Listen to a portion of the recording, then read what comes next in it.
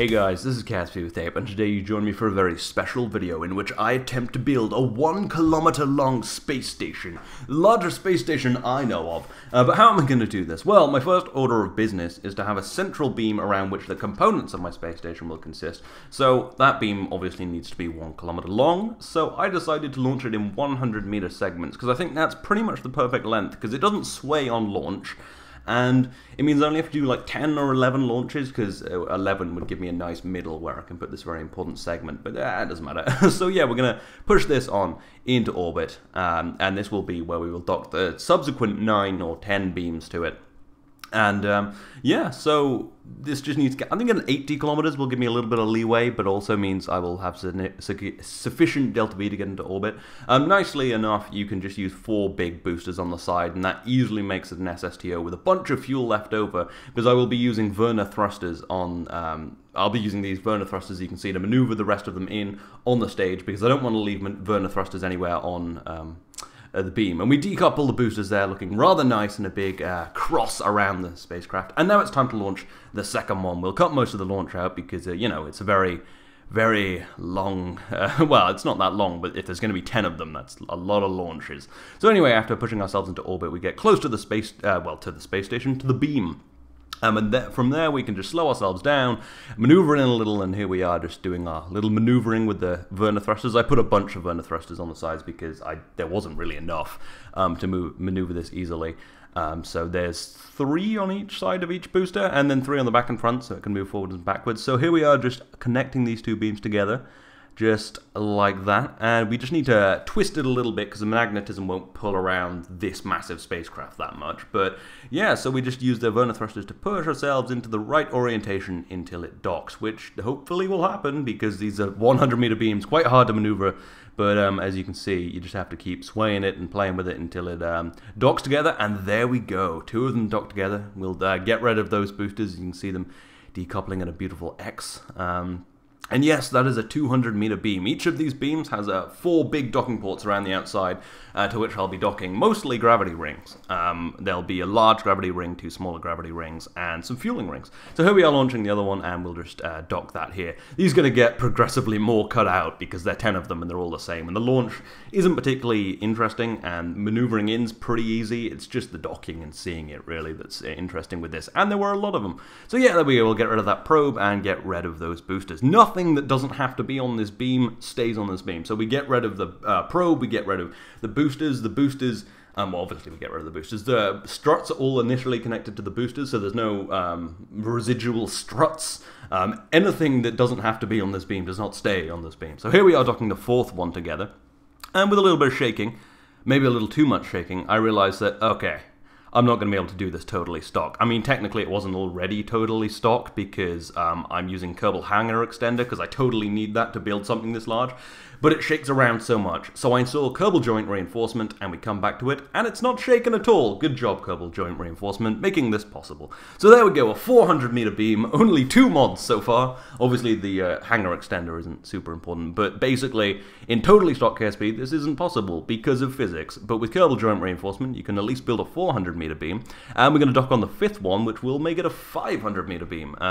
Yeah, these, after a little while, these became quite easy to do. You just got to be slow at start and line yourself up, because if you try and do it too quickly, that's true of all dockings. If you try and do it too quickly, it'll just take forever, because you'll be flipping around, it'll be basically impossible. So we decouple those boosters again, we get rid of the probe, so there's no residual anything on this beam, and that is 500 meters long. And here's the 6th one, just connecting.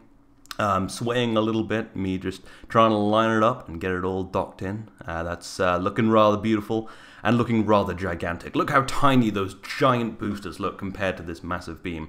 And there goes the 7th one. I'm actually using cargo bays for the beam because it means I can put the docking ports like tucked backward into it, so there's no kind of horrible seams where the docking ports like connect, so you can see it's all pretty much looks like one giant beam. But yes, that is, I think, 600 meters? I've kind of forgotten now, I wasn't paying attention. But we decouple that and we have our giant beam a little longer. And here comes the 8th one, I want to say. Yeah, I believe this is the 8th one, so that is now 800 meters. We drift into darkness, so you can't see it that well, but I'll go around to the day side so you can see the beauty of this gigantic beam. Rather nicely safe under Kerbal joint reinforcement. Get rid of the boosters, get rid of the probe, and save this as 8 beams. I was right, it is 8, and here comes the 9th. To connect to this. And yeah, all of these I pretty much did in a day, because once you figure out how you actually need to do this, just line yourself up like 200 meters out and then slowly maneuver in, it gets pretty easy. So yeah, those are just 9 beams all together in space. That is a 900 meter long beam, ready for the 10th beam and ready for the artificial gravity rings and a bunch of other stuff I'm going to connect to it to come onto it. So yes, 9 beams in orbit, 900 meters. However, when I come in to put the 10th beam on, it just doesn't want to dock. And this one looks a little brash, because I think this was actually my second attempt of docking this beam. But you can see that there just doesn't seem to be any magnetism pulling these two together. When I touch them together, there was no pull. I couldn't get them together. What I initially thought this was the docking port on the last beam was too far into the cargo bay, and it just wouldn't touch. And I was like, okay, I did tweak them around a bit. That probably makes sense. So yeah, that was what my thought was for this. So basically, after attempting quite a few times to dock, and it almost kind of looking like it's trying to work but just won't dock, I come up with a solution. And the solution is a very small docking adapter. It's just a small fuel tank and 2 docking ports to keep parts down, pretty much.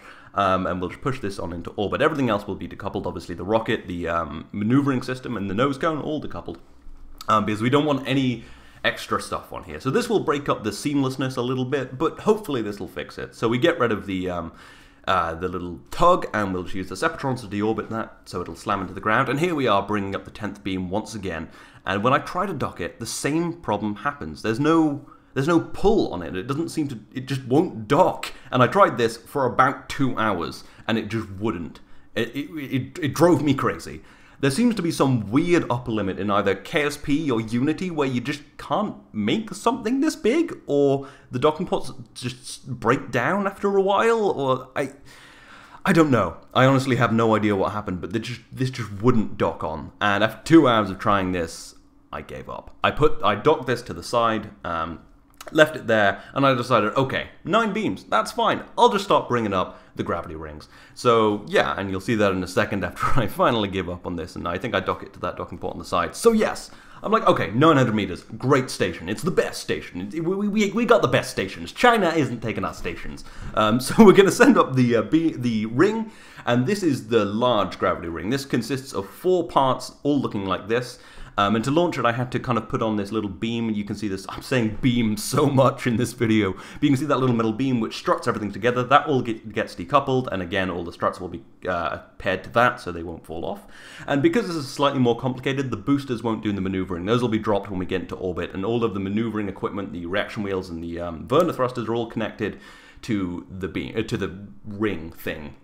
And then those will all be decoupled as well, because we don't want any residual anything. I was very, very insistent on keeping parts down, because obviously this is going to be massive. That's one of the main explorations of this video, is it possible with the amount of parts? Is it physically possible? Can you launch it? Can things be docked like this?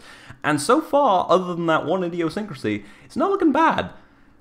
It'll get worse. Anyways, once we're in orbit, and it launched pretty well. I thought that was kind of beautiful. We decoupled the boosters, of course, which go away quite beautifully. And we get rid of the nose cone as well. They kind of hit each other, but that's fine. We don't care about them anymore. And we get to the beam. The beam, the word I've probably said 1,000 times in this video. And we just need to maneuver this in rather gently, connect it, obviously rotate it 90 degrees or it's going to be a pretty shitty ring. So here we are, just about to dock. But when I get there, well, at first I hit it too hard. That's obviously not going to dock. I'm just going to bounce right off. But after lots and lots of attempts, I experienced the same problem. The docking ports just aren't working. They're just not doing the thing. They're not docking. They're not doing their one job. They had one job, which they're not doing. So after a huge amount of this, just trying to get on there, and a little bit of just suggestive bumping it, as you can see, which I found in the footage. I was like, that looks a little suggestive of me just like ramming it. I gave up on this ring. I was like, okay, there's a size limit somewhere in Unity, some weird check, and I get rid of that. So my, after even trying to quick load and time warp and do everything, it just won't do it. So my plan was, okay, I'll just launch the smaller rings. It'll be a little less impressive. It'll be 900 meters. It'll have smaller rings. So I start with the fueling ring. As I said, there's going to be 2 fueling rings, 2 small kind of science lab rings, and there was going to be 1 giant ring that you just saw made of 4 of those. But yeah, so I decided to launch this up. It has half the diameter of the big ring. I think maybe, okay, maybe this will work. And it launches in much the same way. And this is fewer parts, and it's just generally a nicer little piece of thing. And yeah, so we're launching this, and it's all going rather well. Yeah, no. Until a certain point, after a little bit of flipping and going into orbit, when I get into space, I fire up my engines again, just to get into orbit. But then, some other weird physics idiosyncrasy happens, and it starts to sway a lot, like a huge amount. So I time warp to try and arrest that, and that doesn't work, because it starts swaying a bit. It starts real gentle and then gets more and more ridiculous until it is swaying like a madman, swinging its arms. It breaks the beam that was holding it together and just starts going crazy. It's waving its arms around. It's being like, I don't want to be part of your space station tape, you piece of shit. But yeah, so it goes crazy, and eventually it looks like it's stable, and then it breaks because physics. So yeah. The rings might not happen, so then it just falls. I did decide I wanted to watch it, the rest of it burn up, though, because, I mean, this is going to look awesome.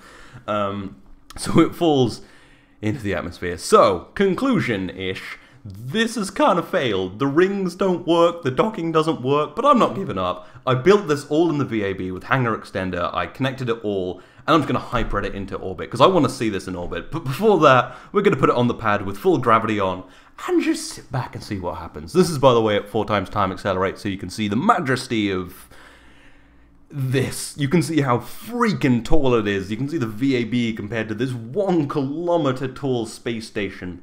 This space elevator style thing. So to answer your question, space elevators don't work in KSP or in real life, because they're just going to get broken, and then the cord's going to wrap around the Earth, and everyone on the equator is going to be like, dude, I died. So they're not going to say anything. But yeah, so it starts to explode and just falls apart in this beautiful mess. But yeah, my actual plan was to hack gravity. Oh, but when I came back to it, when I reverted after hacking gravity, you can see it's broken time, it's so big. At the top left, year 99. We were on like day 3. It's literally traveled through time, it's so big. But anyway, I reload the game, and I do manage to hyper it into orbit. And oh my god, that's a 1 kilometer space station in orbit, and we get our Kerbal out to just fly through the rings, and then physics says no. I think this needs more struts. It's moving and it shouldn't be, standard KSP rules, but I did leave this in the video because, oh my god, look how awesome this looks. It's just like, no, I'm gonna kill you. It is Cthulhu. It is literally the Kraken. Yeah, I blame Danny for this. But anyway, after a few more struts, and not gonna lie, I'm time warping right now, so that there's no physics on it, I get some beauty shots of this giant station, and oh, look at the majesty of it. I know I cheated and this isn't as cool as it could have been, but oh, awesome.